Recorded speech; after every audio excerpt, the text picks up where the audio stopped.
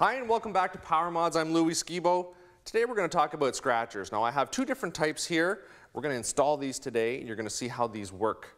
Now there are a couple of differences between these two scratchers. If you install this on a snowmobile that has reverse, if you forget them down, it's quite possible that you're going to bend them. You know what? That's exactly what we did here. I put this in reverse, bent these things back, so you know that's not really working. I'm the kind of guy that forgets a lot of things. I'll forget these down again, so I'm going to install these Duraflex ice scratchers today.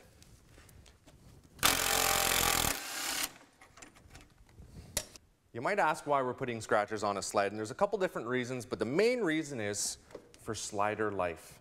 If you get on some hard-packed trail, maybe you have to do a little bit of road riding to get to a trail that you're heading to, you're going to start to wear down your sliders if you have no lubrication on there. So you'll grind into the ice, pull that up, spray it on top of your sliders inside your track, and it's going to help you out.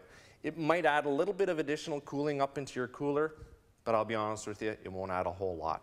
Now there's an old hole here for a set of idlers. I'm just going to widen that out and I'm going to put this in there. The instruction manual says to have it 2 to 3 inches up, but because of the length of our paddle, we want to make sure that we don't go too high or the scratchers won't come in contact with the ice. Gotta think of these things. Each of these scratchers have a little sticker on them indicating what side they go on. This is for the right side. Make sure you put the lock washer on the inside.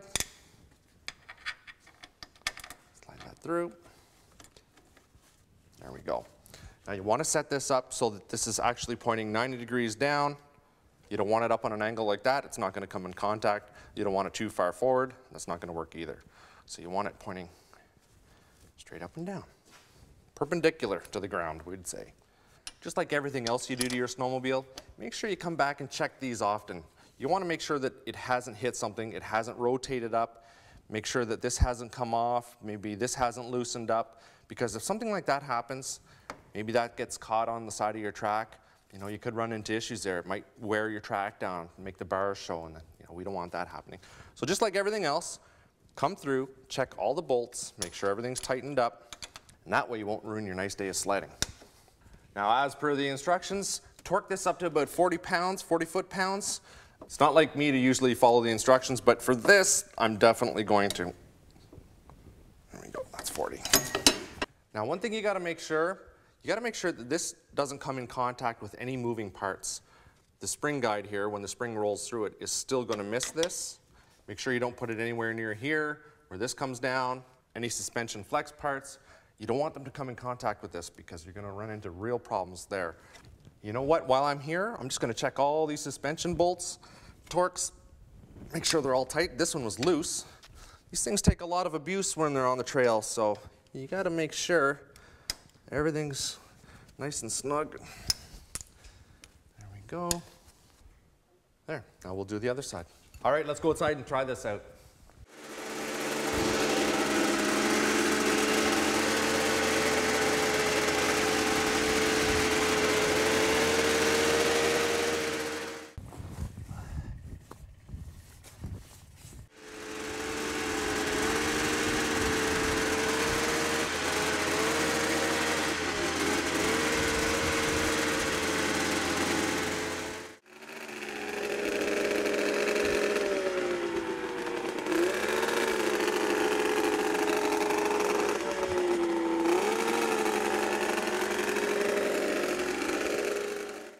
Now we've got the old Elan up here on the hoist. I ran into some problems last year. I started to melt these hyfaxes because I was driving on the trail. It was hard pack and I could feel the sled starting to bind up. I just wasn't getting the cooling. These lugs, I'm telling you, they're great in the powder, but on a hard pack trail, you just don't get the cooling of the snow on the sliders. Since I don't have reverse on the old monster Elan here, I'm gonna put these universal fit scratchers on. And you know what? I got lucky. I bought this suspension on backcountryrebels.com, and it looked like somebody already had scratchers in here, the same type. The bolt fits. Right there. So I'll just tighten that up. I'll do the other side. Well, there we go. The old 540 is going to love me for that. You know, these are really important to have on your sled. Make sure you put them on. Save your hyfax. Don't ruin your day. You know, you never know what kind of conditions you're going to be riding in. Yesterday it was -25 here. It was super cold. We did some road riding. We needed our scratchers. Today, after we've installed these, we go out on the trails. It's +2. It's very mild out. Don't even need my toque on today.